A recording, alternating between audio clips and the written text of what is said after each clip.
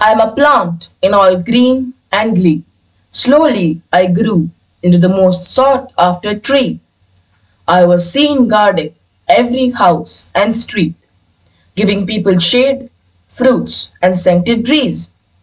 They got amused with my every single deed.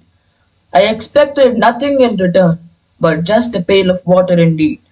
Alas, now I didn't get that either, as people got busy in concreting houses and streets.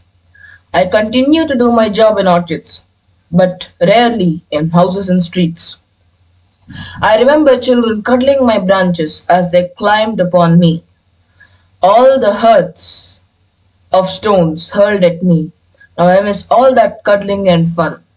Me and my clan produced 40% of this fruit at that time, but now we have been reduced to as little as 4%.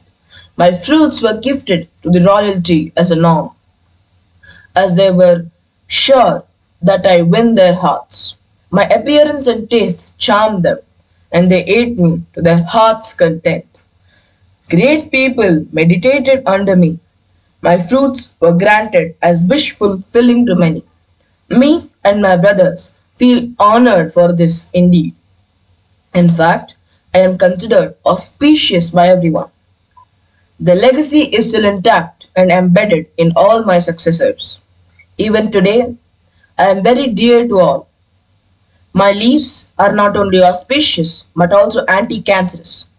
My fruits act as antioxidants. My wood is excellent. Pluck my leaves, grab all my fruits, cut my wood. I don't complain, as giving is my nature. Only request to you all is use me to full, but not so much that I get extinct. Get your hands dirty wet and plant me in your backyards. I promise I shall serve you to my best with shade, oxygen, and scented breeze, fruits, and wood. Though honored as the national fruit of India, I don't see myself in every street or house. At last I would say, I love your company. Let's be together forever. Guess who am I?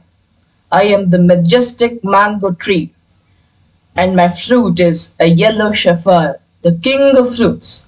Behold the mango.